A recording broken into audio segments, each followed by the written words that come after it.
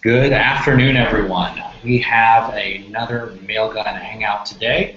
My name is Drew. I am guest hosting, and I will hand the ball off to the rest of our panel here. We've got Chris, who's going to help us out, and Angela as well, who are going to share with us how to use webhooks to deliver email. So we're going to let them share their wisdom with us. Thanks, guys. Thanks, Drew. Thank you, everyone, for joining today for Mailgun's third Hangout. I apologize for the delay. We had a few technical difficulties, but we're ready to get started. We have here Chris Hammer, who has been with Mailgun close to 2 years, and prior to that, he worked with the Rackspace email and applications business here, so he knows a lot about email. And today's topic, we are going to cover webhooks. So for those of you that already are familiar with webhooks, we are going to start from the basics on what a webhook is and how you can use it. And Chris is also going to take a bit of a deep dive into how to apply it for different use cases. So looking forward to having this hangout with you guys. If you have any questions in the meantime, feel free to submit them, and we'll definitely get to them at the end. And as always, when this hangout is over, we will have a recording, and we will send a link out and post to our blog so you can reference it later on. All right, Chris, you ready? Yeah, thank you, Angela. Today I'm going to cover our Webhooks feature and how you can effectively use it to monitor your email deliverability as well as recipient engagement. I'm going to start off by giving an overview of what webhooks are and how they could benefit you. Afterwards, I'll dig into some specifics such as events that trigger webhooks, the data that is sent via the webhooks, and how to configure webhooks with Mailgun. I'll end with a couple of use cases and examples that utilize the Heroku environment. So, what's a webhook? Webhooks are user-defined HTTP callbacks that are triggered by email events, such as a successful email delivery or perhaps link clicked in your email. Whenever this event is triggered, a post request is sent to the URL the developer has configured to receive the webhook data. This data can then be used for a multitude of different things, such as storing it locally or perhaps triggering an event in their system based on the data that is sent. A popular use for webhooks is to obtain information in real time about how effectively messages are delivering and how engaged they are with these messages. With each email you send, there are several possible events that can be triggered for that email. With Mailgun, you can configure webhooks for up to 7 different events that can occur for every email sent. These events are delivered, dropped, bounced, complained, unsubscribed, opens, and clicks. I like to split up these events and categorize them into 2 different groups based on what triggers them. Delivered, bounced, and dropped events are all dependent on what happens during the message delivery. I like to classify these as email delivery webhooks. Once one of these events occurs for a message, the other 2 should not occur. The other events, opens, clicks, unsubscribes, and complaints, are all triggered after the message delivers and are based on how the recipient engages with your emails. I like to classify these as recipient engagement webhooks. Now let's take a look at this email that Angela sent out, notifying everyone of this hangout and see what events are triggered for this message. We'll just assume that she has configured all the webhooks possible for a Mailgun account, and that I'm just gonna kind of do activate all the events that could happen with this email. Now, just by receiving this email, the delivered webhook has already been called and her endpoint has been notified of this. Actually, the webhook was probably called prior to the mailbox receiving the message, as Mailgun sends this request once we receive a success response back from the recipient server during the email's SMTP session. Most of the times it takes a couple seconds for the recipient server to deliver that message to the user's mailbox. Well, it's normally in the milliseconds, so they probably happened at the same exact time.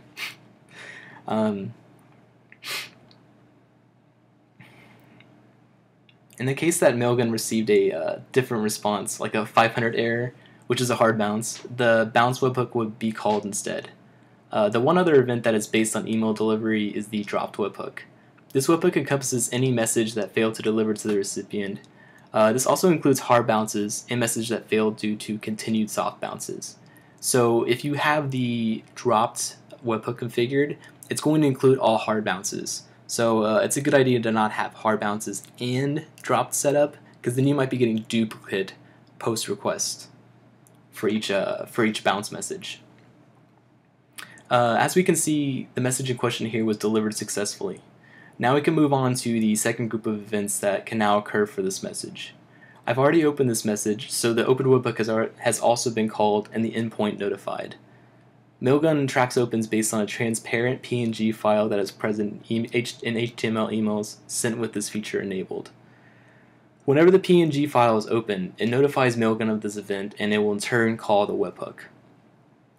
I could also click on the Register Now URL in this button, which will trigger a click event. For this feature to work, you would also have to have the appropriate CNAME records to your DNS as specified in our control panel documentation. If you enable click tracking, links will be overwritten and pointed to our servers so we can track clicks on them. Now, if I perhaps did not want to receive this email, I can always click on the unsubscribe button at the bottom of it. This will redirect me to the unsubscribes page where I can unsubscribe from these types of messages. Doing this will call the unsubscribe webhook with details about the unsubscriber and the message itself. But if I really didn't want to receive this message, and I'm already kind of mad at Mailgun because you've been sending me this stuff and I don't even want it anymore. I've unsubscribed and everything. I could always mark this message as spam with my provider. This will call the complaints webhook with data about this complaint. So now that we've covered all the different events that can occur in our associated webhooks, let's dig into the different parameters and information that is associated with each webhook event. Let's go ahead and just skip through to the end of this right here. All of the webhooks will have common parameters or data that is sent with each webhook event. These are the event type, the recipient that triggered the event, some common message headers such as the message ID, tag, or campaign ID, and the sending domain. There will also be parameters that are specific to the type of event it is. Email delivery events will contain data about the status of the SMTP session, like an error code for the bounce event, and other useful data about the status of the email. Recipient engagement events will contain data like the country the message is opened in, the device that clicked the link, and the email client or operating system that they used. All these parameters associated with these events can be found in our documentation, and you should definitely review it when determining what you're interested in tracking. Now that we have a good idea of how webhooks work and the data associated with them, let's go over the process of setting them up. First things first, you want to figure out what you are interested in tracking. If you are an email administrator, you probably are interested in how your messages are delivering and not whether users are engaging with them. Next, you want to set up the URL. In order to receive those webhook data, users must give their ESP a URL to deliver these requests to. This means that they also need to configure this URL to point to their app, so it is accessible which should be accessible from the public web. The third step is to write a script to capture this data and perform other actions. Something to keep in mind when writing this script is the content type the data will be sent over. The majority of our webhooks will be sent using URL encoded data. However, the bounce and drop webhooks will be sent multi-part form data due to the presence of attachments in them. The delivered webhook could also be either one of these. It's really dependent on the type of the message, the content of the message being sent. If you're sending a message with an attachment in it, of course, it'll use multi-part when calling that endpoint. If not, it'll probably be URL encoded. Finally, the last step is to configure your Mailgun account with the URL you want the webhook to notify. And as you can see, this is a picture of our control panel, and this is where you would configure all of the webhooks. So you'd be adding all those URLs on this page. As mentioned before, you will be setting up a URL that is public facing. Due to this, you should look into securing your webhook. Each webhook event that is called will always contain 3 parameters that you can use to validate it: the signature, timestamp, and token. To verify the webhook is originating from Mailgun, you need to do the following. First, you'll concatenate timestamp and token values, and then you'll encode the resulting string with the HMAC algorithm using your API key as the key in SHA-256 digest mode. Once you have both of these, you can compare the resulting hex digest to the signature. If they match, success. If not, you might want to dig into where this request is coming from. It might be someone trying to do replay attacks on your app. Optionally, you can cache the token value locally and not honor any subsequent requests with the same token. This will prevent replay attacks from occurring. Another option is you can check if the timestamp is not too far from the current time. Most of the time, if someone's trying to do like a replay attack, the timestamp might be off. Now, I covered this previously, but you can find the URL to our webhook documentation listed here on this slide. So, all right, let's kind of let's go ahead and jump into our use cases here. We're gonna have two different use cases with webhooks. The first one is gonna be aimed at developers, and we'll focus on the email delivery webhooks that I mentioned earlier. And the second one is for UX designers, and we'll focus on the recipient engagement webhooks. In this use case, our developer on the left here is interested in capturing bounce requests for the emails he is sending. We'll be using Heroku as the platform that we host our web app on, and Mailgun as the ESP. The examples I provide will also be in Python.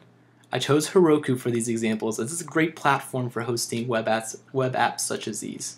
They provide an easy-to-use command line interface, have a great documentation on how to get started, and also have a ton of integration options. The link at the bottom of this slide takes you to their documentation on how to get started with Python. I definitely recommend going through this first to set up your environment if you're going to be basing what you're doing off of my slides here. Now, so here's a test script for capturing bounce requests. What this script does is capture any post request sent to the bounce route for your URL. It then captures the attachment, which contains the original bounce message, and the message headers. It will then save the attachment to a temporary file and send an email to a static address with the message headers in the body, in the file attached. With some small adjustments, you could even configure the script to pull the original sender of the message and send the email to that address instead. This adjustment is really useful if you're managing multiple senders and want to notify them of bounces instead of receiving them yourself. As you also notice, I have this running on port 3388. So when you configure your URL in the Mailgun panel, you'll need to point it there.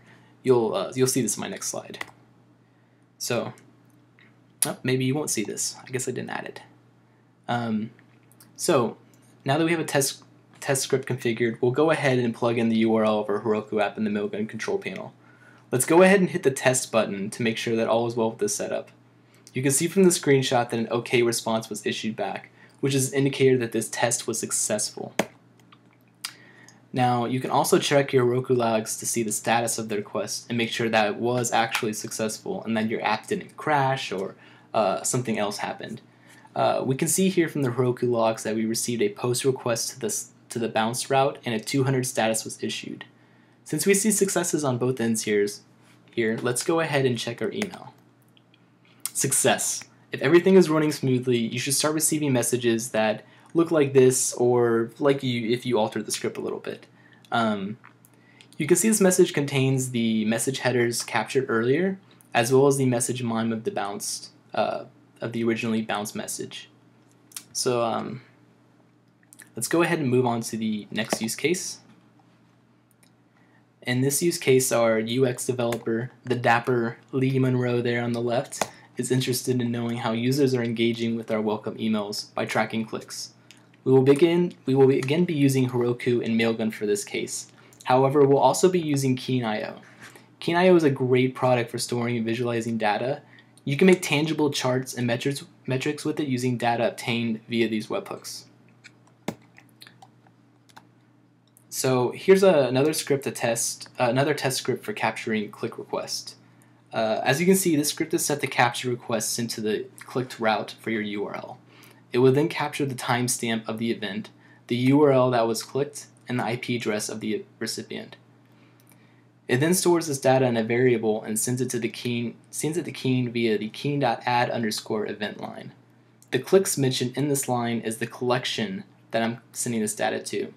A collection is essentially a database that stores data sent to it in Keen. So if I wanted to segregate my data, I could create the same script to capture opens instead and just name the collection opens. You could then start playing with this data in their panel or using their API. To kind of go into a little bit more about collections, it's essentially just a name for you to segregate your data with. Or kind of think of it like a box. So you put a name on a box, and then the data you send to it is what you've stored in there. And then you can manipulate it and do what you want with it with Keen. Now, Now that we have a script configured, we'll go ahead and plug in the URL of our Heroku app in the Mailgun control panel. Let's go ahead and hit the test button and make sure that all is well with the setup. You can see from the screenshot that a 200 response was issued back, which is an indicator that this test was successful. If you noticed, I changed the status code issued back from OK to 200. In the script I provided, you can kind of adjust it to whatever you like. I wasn't creative enough to add something funny to it this time around. So again, we'll go ahead and tail the Heroku logs to confirm that we received the test and nothing errored on our end, and that the app is still running. As you can see, there was the post request to the clicked endpoint, and we issued a 200 response back. You can now manage this data via Keen's web interface or via their APIs.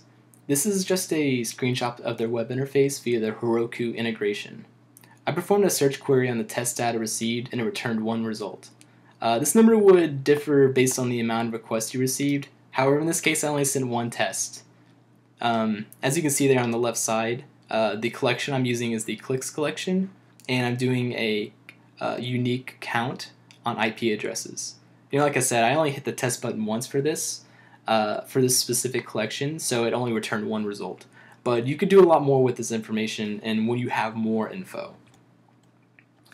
At the top there is a link to the link to the Heroku Keen integration, an add-on. I definitely recommend reviewing it to get a better look at what you can do with Keen and Heroku. So this last slide is just a general overview of the resources utilized in this slide. If you're interested in taking the same route as I have, the articles listed here are necessary for getting set up. They contain a lot of great information, and they have a lot of details that I may have covered a little bit in this presentation, but it's definitely a really good reference point for moving forward. Does anybody have any questions that we can kind of go over? I see a couple of people have posted a little bit, so let's kind of take a look here. So thank you, Chris, for going through the presentation. We actually do have a lot of questions, so I just want to give you a break real quick, and we had some questions submitted on our Google Plus page, so let me start there, and then we're going to go through some of the questions that were submitted here. I know Patrick Hannigan, he had submitted a question on our Google Plus page, and I think you read through that. He submitted it again here, so we'll get to these questions. But there was one question from Christopher Haydock, and let me just read this out real quick here. He said, I received Angela's August 18th upcoming Google Hangout email and just registered. Perhaps this email uses a webhook. If so, how does it work? If not, why does this Hangout notification marketing use different technology? So I actually use Intercom. Intercom is a Mailgun customer, and Intercom is actually a really great platform. Lee, who's our UX designer here, he also uses Intercom pretty heavily to send surveys to customers, and they have webhooks set up. So I didn't have to set up a webhook, so I can actually log into the Intercom control panel, and based on the emails that I've sent, I'm able to see engagement, recipient engagement with like click-throughs and opens and unsubscribes. So that's actually an interesting question, because it gets me thinking. It would be interesting to see if we can work with Intercom and maybe do a case study and on how they have webhooks set up or how they're using them. So great question. Okay, so Andrew, I don't know if you want to help out here reading some of these questions, because I know there's kind of a lot. I certainly can. Are there specific ones you'd like to start with? So I know we looked at the one from Patrick Hannigan, and this one, okay, he also submitted one on the Google Plus page, and I think the question is pretty similar, and Chris and I had looked at that question prior. Let's start there. Okay. All right. So Patrick's question is, what are your best practices for getting delivery notifications in real time without DOSing the receiving server when sending at scale? So keeping a whole bunch of emails from being delivered all at once when you're getting those delivery notifications. So I kind of didn't cover this in my my presentation, but I should have touched on it a little bit. when you're sending hundreds of thousands of emails, webhooks might not be the solution for you here. Webhooks are really great when you're sending, when you're looking for opens, clicks, unscribes, bounced, basically a medium amount of post requests. But when you start getting into the delivered webhook, which will send for every single delivered message in our system, and you start getting the hundreds of thousands of requests. If you're hosting with a cloud service such as AWS or Rackspace or whomever, they may take that as a DDoS, and it's going to cause some problems. So when you're at that scale, webhooks is not going to be the solution for you. Pulling our API is probably going to be a better solution. That way you have to worry about just one or two requests going through as opposed to 100,000. Great. I think we can move to the next one too. Yeah, that was a really good question. Let's what do we have Sure. next? Let's go with Terry's question here. Terry asks, is it possible to use webhooks to create opt-in forms on sites without using third-party plugins and services? If so, can you collect submitter first name? So in this case, I would want to say no to this. So basically, this using Mailgun, you should probably already be sending to users who have opted into your service. Now, you can probably capture that data in your web form, but webhooks are more for what's already happened to your email you've sent out. So in this case, I wouldn't quite recommend using it as an opt-in form. Good deal. Thanks for that information. And then let's go with Collins here. So Collins is asking, would you comment on how best to test a webhook call through various use cases? So use an API to send an email to a known bouncing email and see and process the webhook post back. And where can I find a table of expected responses to various use cases? So we actually provide a test webhook button for each of our webhooks. It also will give you a sample of all the data we will be posting per event when it occurs, and yeah, so I'd actually recommend using those. But if you do want to use like a live address, we don't actually have any test addresses for you to use. You can most likely set up like just send a test message to your own email address, for example, and look at how the delivered post looks. Again, our test post button will actually pretty much look the same. So I'd actually recommend going that route instead. But it's really up to you how you want to test if you want to use a live address or not. Yeah, you can use either or those. Let's see, you also asked about where you could find a table of expected responses to various use cases. This will be in our documentation. We'll kind of cover how we respond to different status codes and what information will be sent in each of these webhooks.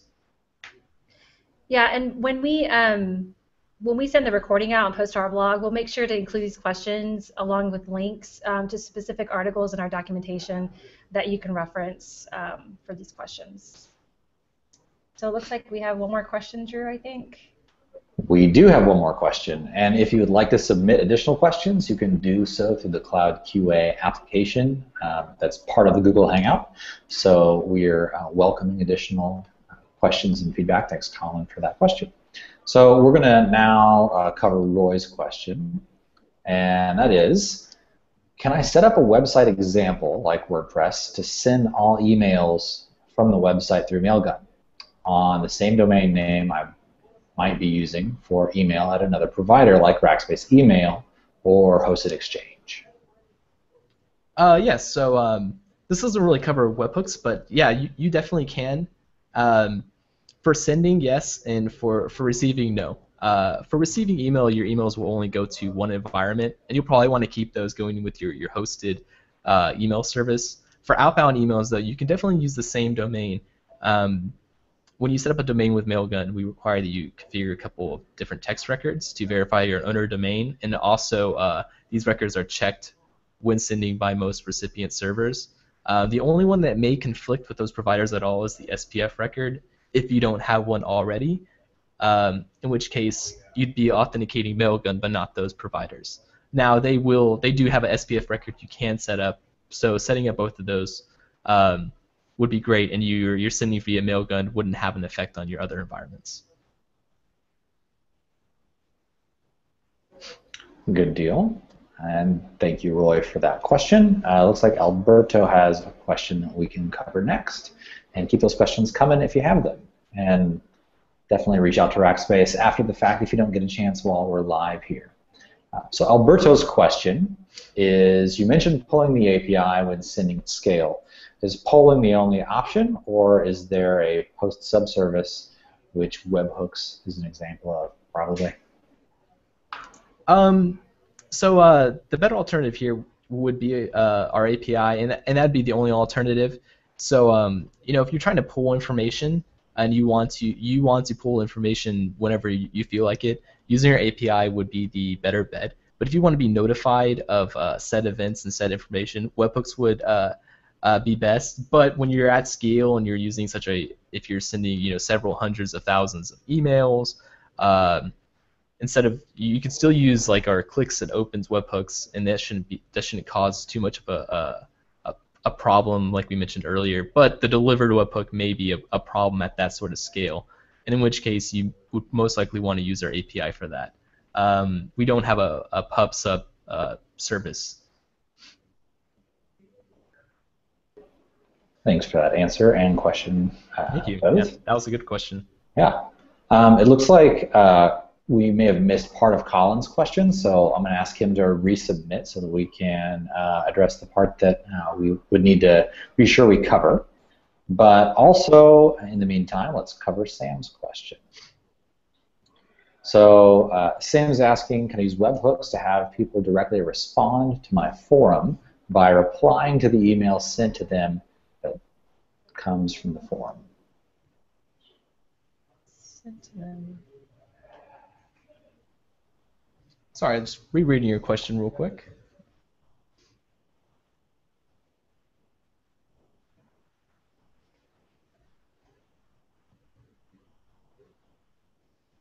So is it like it's based on an event, acting based on an event? Is that the question? Yeah, I'm sorry, I was like a little bit misunderstanding your question here. If you don't mind, Sam, if you can update it a little bit and clarify a bit more what you're looking at, and I'll go ahead and address that when I've reviewed it a little bit further. Okay. You want to start? Well, then we can come back to that one once we have clarification. Okay. And let's go back to Colin's question since he has the other half to address. So Colin's asking, after configuring some Mailgun webhooks in your API, I would like to comment about the testing process. At the Mailgun website, there's no log of what callbacks were made to our API. So yeah, that is correct. We do not log successful posts to your endpoint. We will log failed webhook posts in the logs tab. The exception here would be the delivered webhook, in which case we don't actually log that based on the number of requests that happen. But all other requests should be logged there on failed attempts only.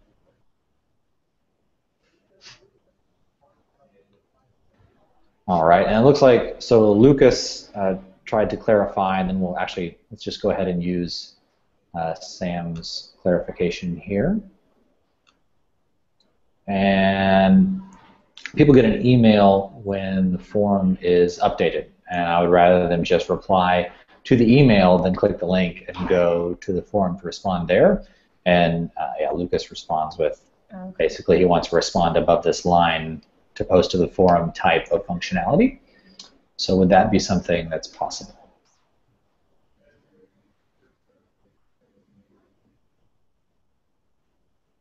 You know what? Let me come back to that one after reviewing it further. I'm not too sure off the top of my head whether you'd be able to use that for this type of use case or not.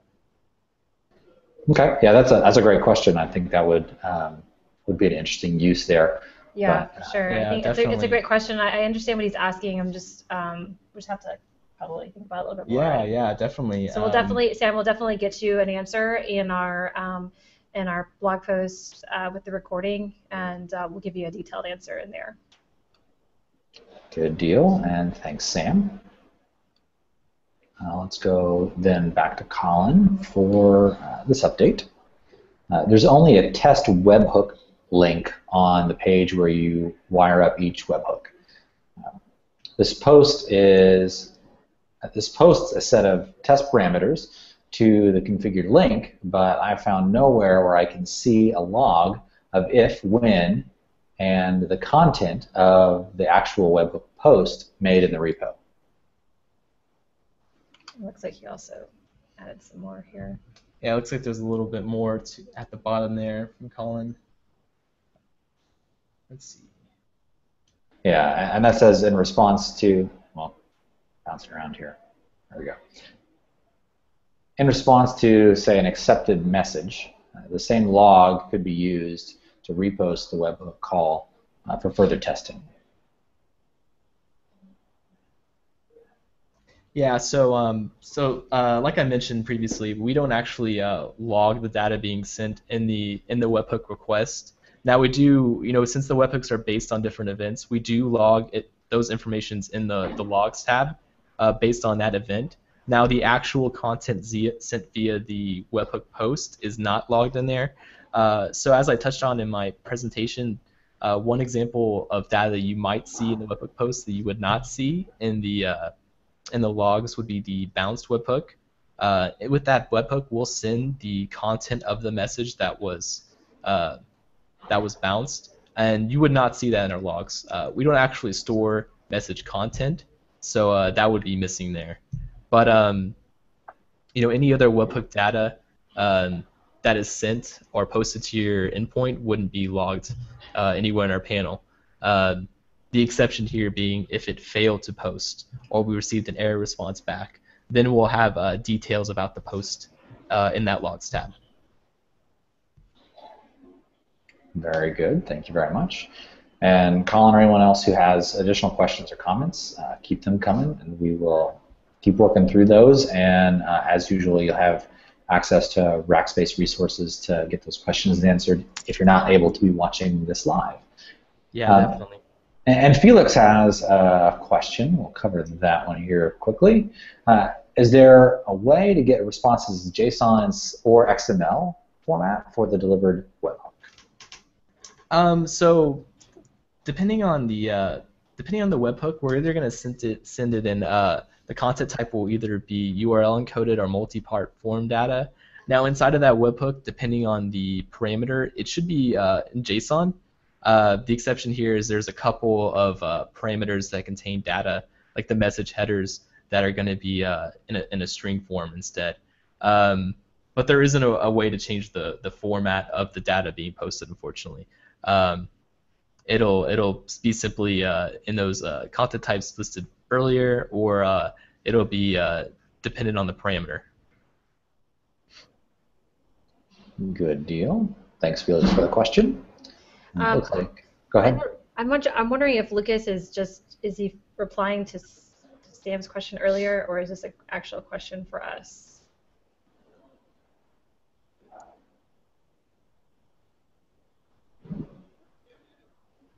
Well, I will read it and we will decide. Okay.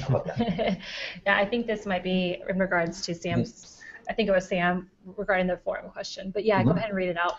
And also, there's within the Rackspace community, there are places to go in and talk through these types of things with other customers and with Rackers. So look at community.rackspace.com to have those sorts of ongoing conversations even after this event is over. But let's read through Lucas's response here.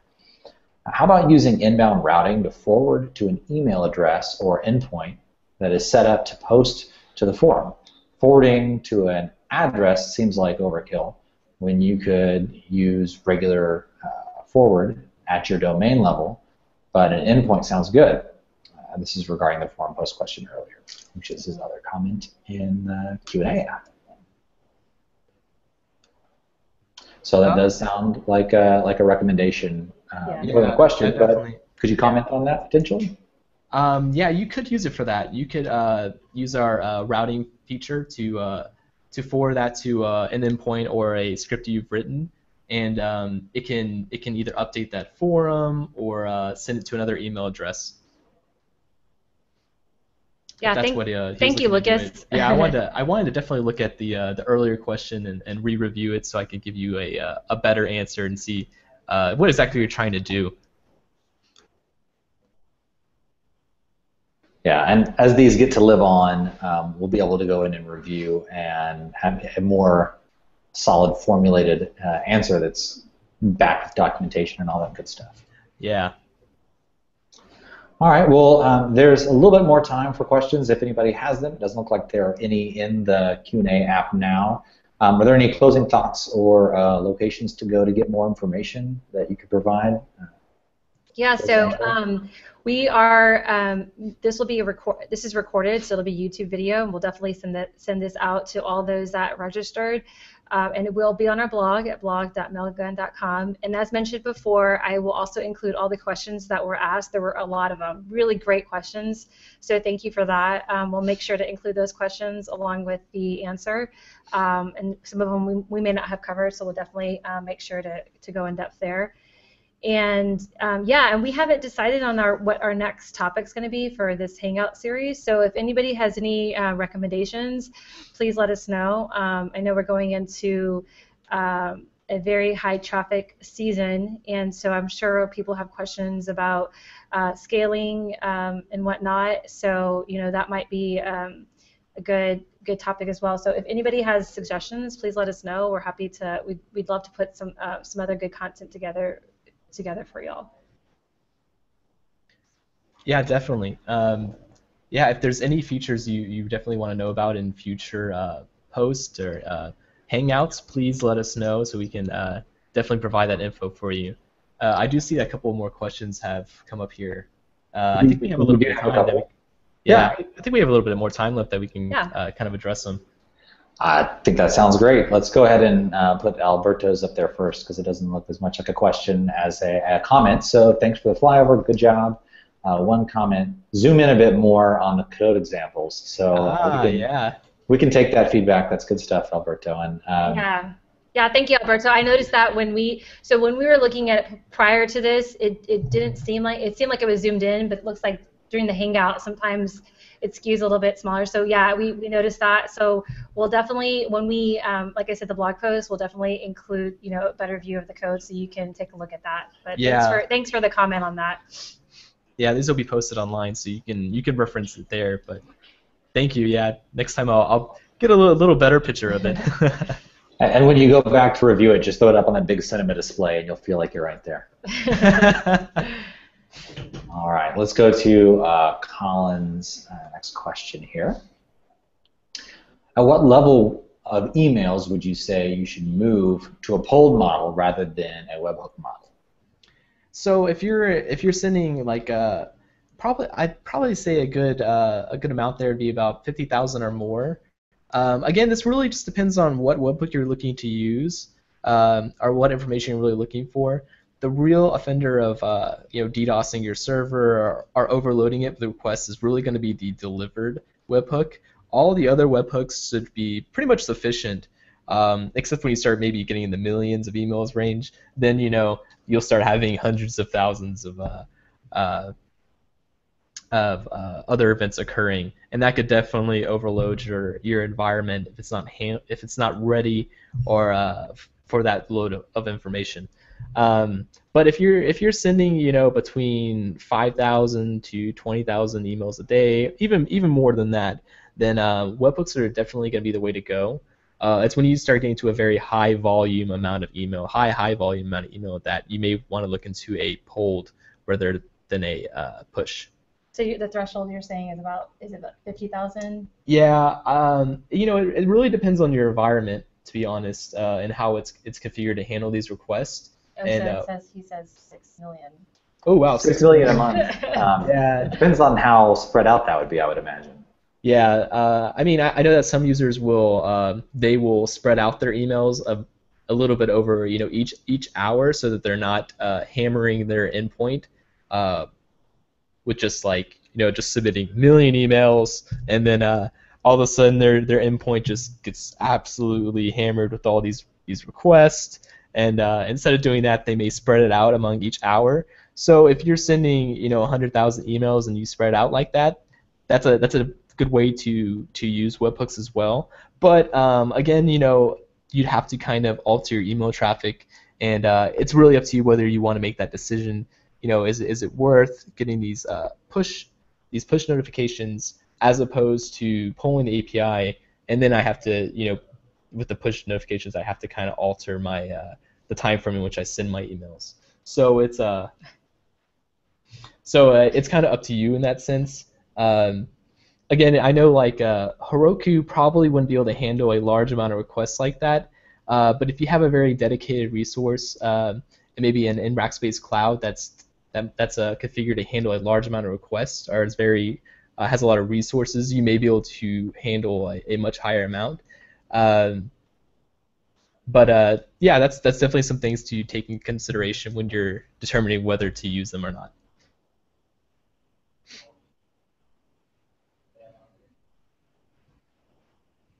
There are certainly tools that are more tailored to specific use cases. So using the right tool for the right thing goes a long way.